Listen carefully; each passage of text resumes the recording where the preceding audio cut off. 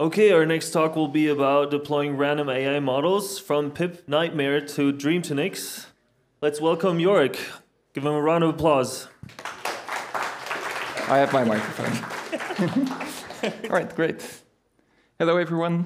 Today I would like to talk to you about my adventures in deploying generative AI models to random clouds. First, I'll tell you a little bit about myself. My name is Yorick. I started using Nixos in 2014. This is my second talk here. Last year, I spoke about the C API.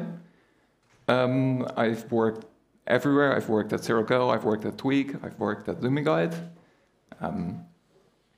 Last year, after the C API talk, I started a company, Datakami, where we help startups that have generative AI as their core product to deploy and scale. As part of that, sometimes we have to deploy generative AI models. So what do I mean with the generative AI model? I mean some bunch of code, numbers, weights that are sometimes tens or hundreds or gigabytes.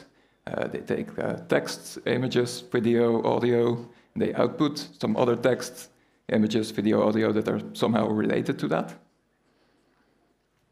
Examples of that are Whisper for speech-to-text, ChatGPT for text-to-text, Lava for image plus text-to-text, so you have an image, you can ask questions about it.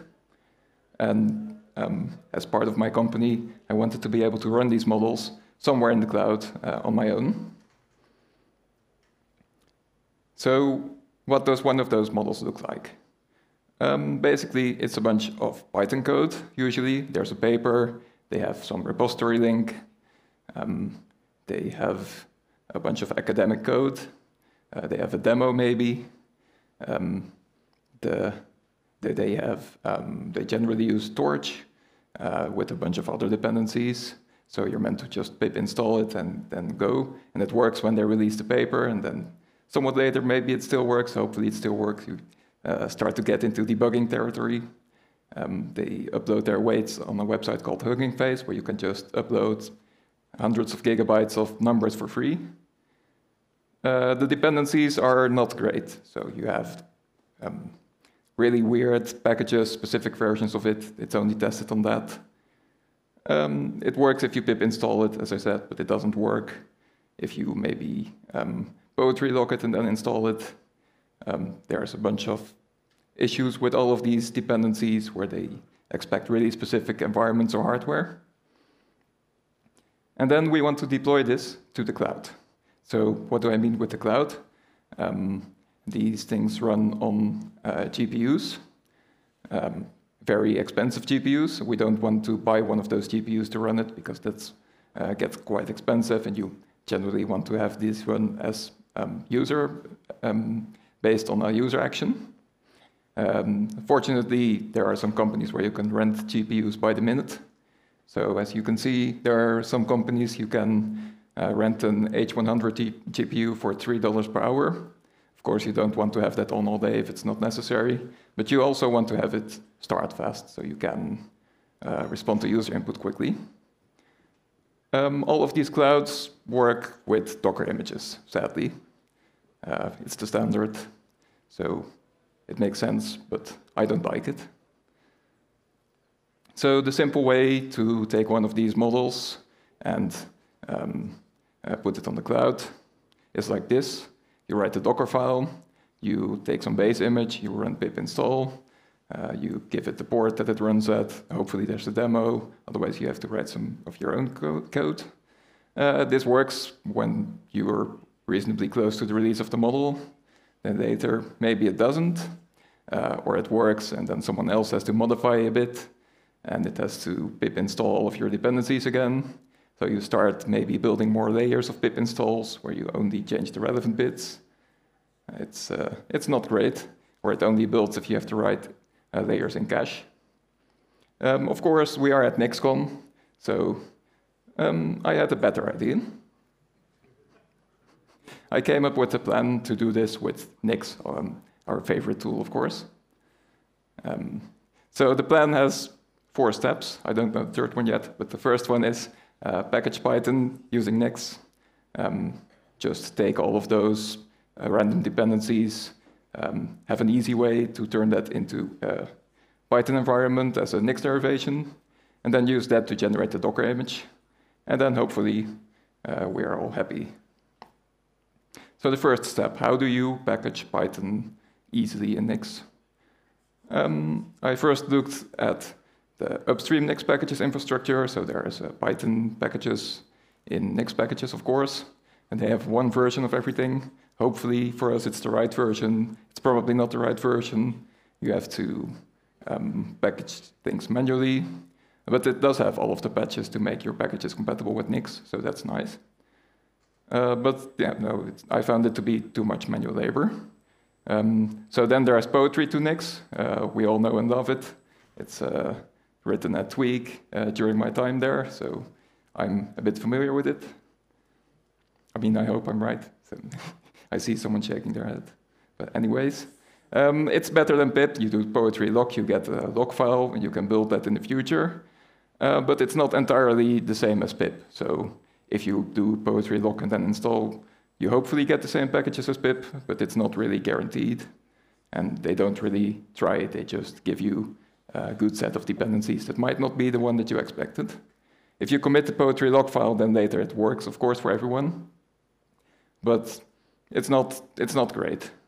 We could use it if we had to, but I looked a bit further in the wiki about packaging Python packages, and there was something about MagNix. MagNix was written a few years ago by Dav Howe. If you look at the README, it says, don't use the, well, this is deprecated and it's being replaced by dream2nix. Then you go to the dream2nix README and it says this is being replaced by a rewrite of dream2nix. So I went to the README for the rewrite of dream2nix, and it says this is unstable software. But I persisted, I continued. I had some people tell me, yes, this is great, you should use this. And now I agree. So the documentation is quite good. Sometimes it changes, that's what it means with unstable software, but I can live with that. It uses a module system, so it uses the same module system as Nixels. And it is a way to automate reproducible packaging for various language ecosystems. So it lives in a GitHub repository, I think on Nix community. It's also written by Dav Howe, who is hopefully here, I'm not sure. It uses a module system to do all of this. As I said, it basically, for all of the supported languages, has a way to generate log files, and then from those log files, run a Nix build. So in the case of Python support, you get the requirements.txt or a list of requirements that you get otherwise, or a pyproject.toml.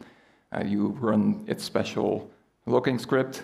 It will call pip, ask it what it would have installed in a dry run, write that down into a log.json, and then later you can feed that same log.json to a Nix build and get the exact set of packages that you were expecting into a Python environment. And this uses basically the upstream infrastructure for Python, so it works for everything because it usually just downloads binary wheels, which are pre-compiled for other people.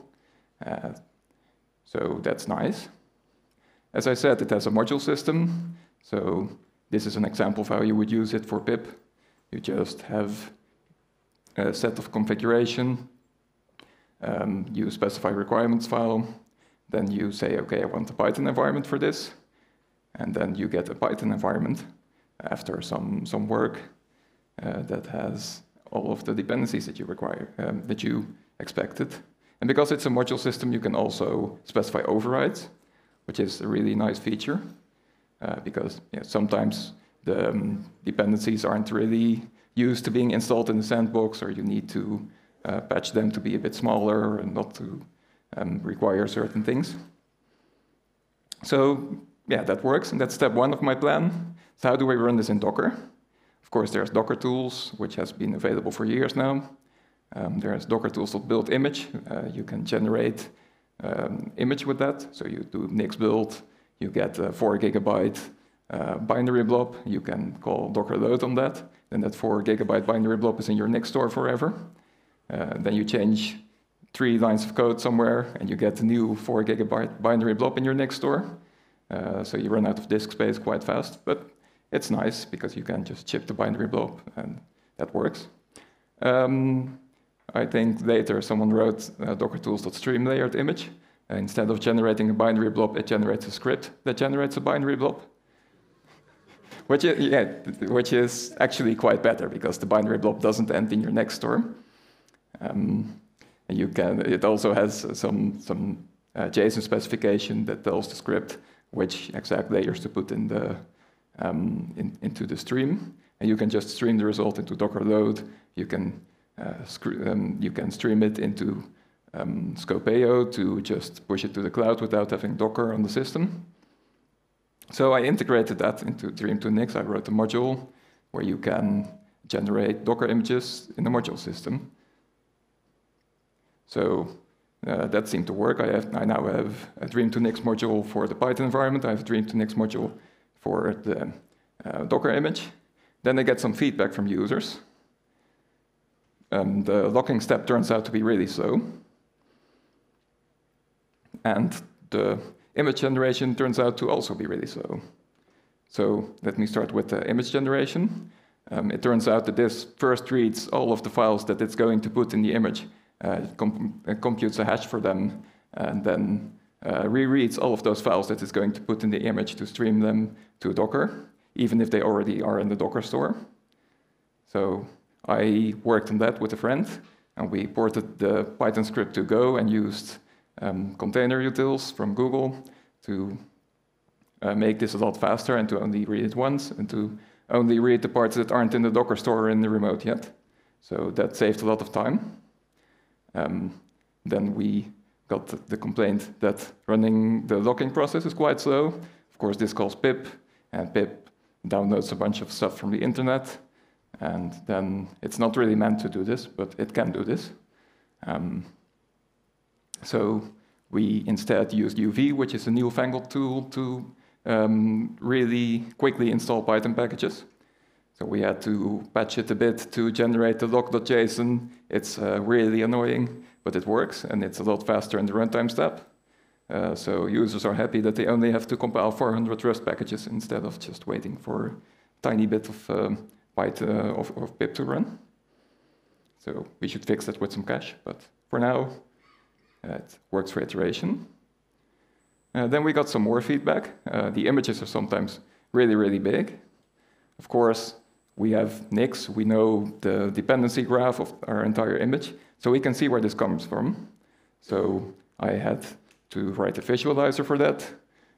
It takes your entire Nix closure and it tells you which parts are the big parts. In this case, it's Torch. I can zoom in, and you can see that it's because Torch includes another copy of CUDA that we already had, and a bunch of stuff that we don't need. So that's where the patching comes in. The overriding comes in. You can just patch it out, and it will be a lot smaller. So that's all of my problems dealt with. This has some nice other properties, because if you run Docker, it generates a layer for every command that you run in the Docker file, where this generates a layer for every package that's in the Docker file. So we can share this across multiple images and get a bit faster startups for that. We can also, instead of taking Python packages, do some custom Nix builds. So we have the full power of Nix available to do weird compiles from nightlies. If we need that, we can compile Torch to be a lot smaller because we don't need all of the kernels for all the GPUs, for example. So we use this in production, and it works quite well. But still, there's much to do from my side. At least I hope I got you excited about the power of dream2nix in this. And I have some ideas for the hackathon. If you don't have any yourselves, you can try out dream2nix, contribute to that, and help me upstream some of the bits that I wrote for this. And that's it. And does anyone have any questions?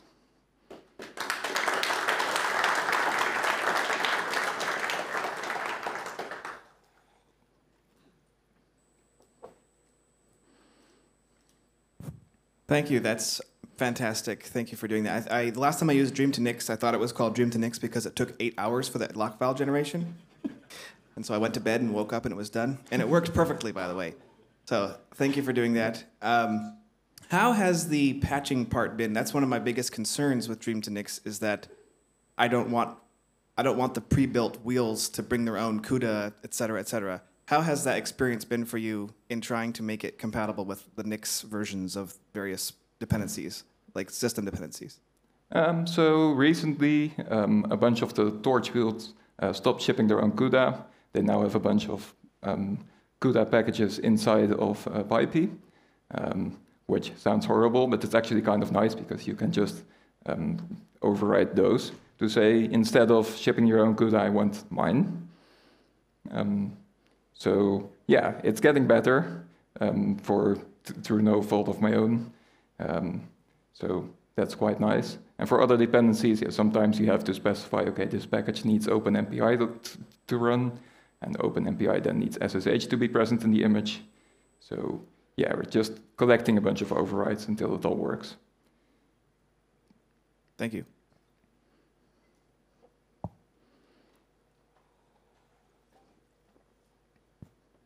Thank you for the presentation. Yeah, my question continues a little bit on the previous remark.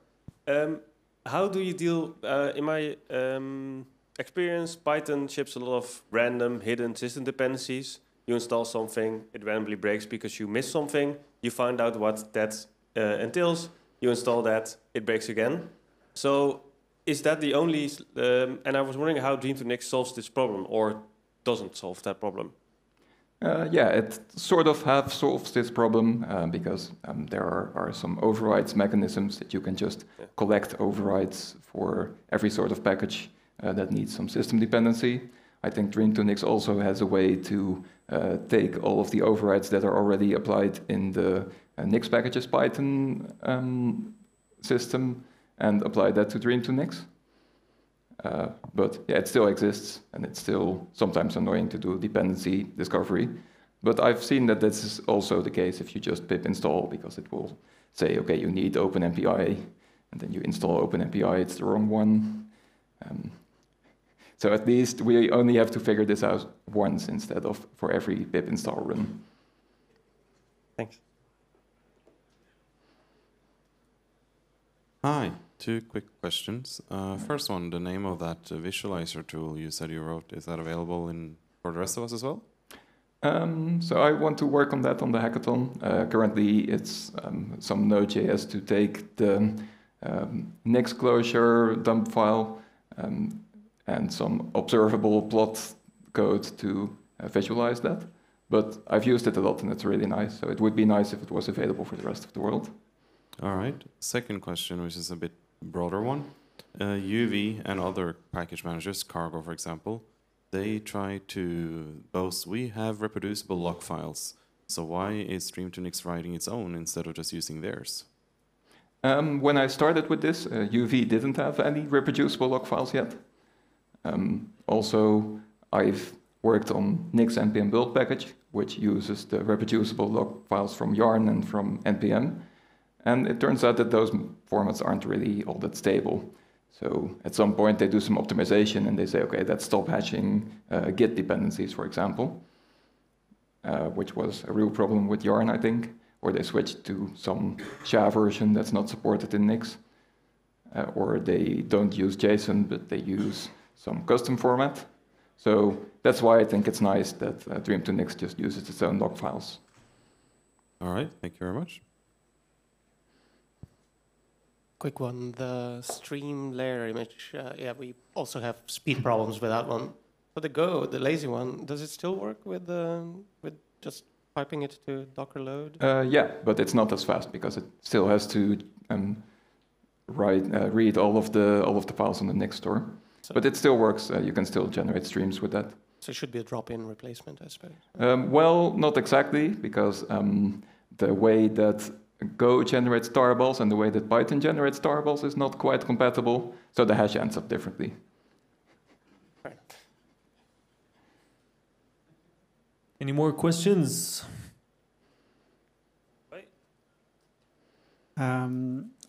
So now that you've suffered this nightmare, what would be your point if you could talk to some guy packaging that software in the first place? What should you recommend to them? I actually don't know. I think they're doing their best, but if you have a pip package, you want to be able to write that for the largest possible audience. So you try to probably support Ubuntu or Debian. And I'm not really sure what you can do to make it better for us Nix people. I think you can properly specify your dependencies or even check your dependencies and give nice error messages instead of something that you Google and you don't find that it's missing SSH, for example. But yeah, no real breakthroughs there.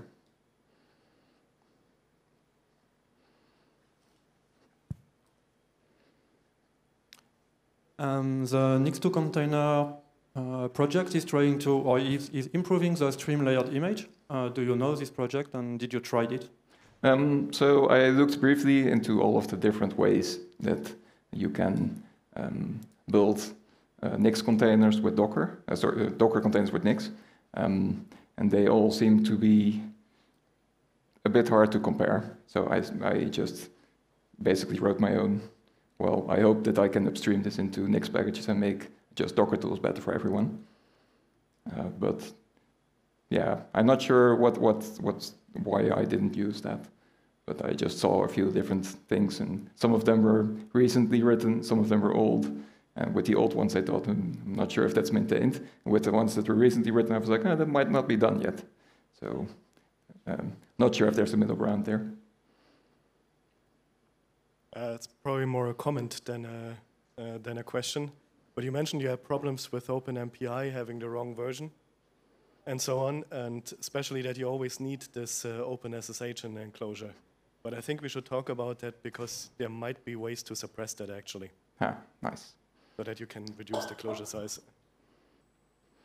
Right, so I'm assuming that Nix has only one version of everything that you said, like packages have one version. What I mean is you have in Nix packages, if you look at one specific version of Nix packages, it just has about one, sometimes maybe two if that's needed for compatibility Python packages. So if you look at something, let me see if I can find it on my slides. Yeah. If you're looking for like sentence piece, then there's probably just one version of sentence piece for your specific version of Nix packages. Right, and pip or conda or whatever other package managers, they have plenty of versions apparently, right? Yeah. Is there a reason why Nix has only one version? Is that the idea to have multiple ones? I think it's mostly because it's manual labor to write multiple ones, and Nix packages tries not to be too big in this and just use one version and make everything else compatible with that. And sometimes, I think a few times per year, someone tries to update all of the Python, and it's a huge pull request. And sometimes people try to update one or two packages, but right. But as long as people keep writing dependencies.txt that look like that, there is not going to be a way to do Python support from Nix if people keep asking for very particular versions, right? Yeah. But it's the same in Rust or in Haskell or in JavaScript. People want specific versions of things, and the package managers just give you their own. So there is no way out, basically. So you have to keep using pip, basically. I think there might be another talk about this, but I'm not sure. Thank you. Any more questions? Yes. So I also tried stream layered images, and I found some weird limits with hard-coded 100 layers per image. Did you encounter that, and do you have workarounds, or what should we do? Yeah, so you said stream layered image, it only outputs about 100 layers. If you have 200 dependencies, then it will tend to throw all of your packages into the last layer. I had some workaround for that. I just wrote a script to merge all of the smallest layers together so that the bigger packages ended up in their own layer. which is also nice to upstream maybe, but it was a quick hack, so I'm not sure if that works really well. Okay then. If there are no more questions left, let's thank our speaker again.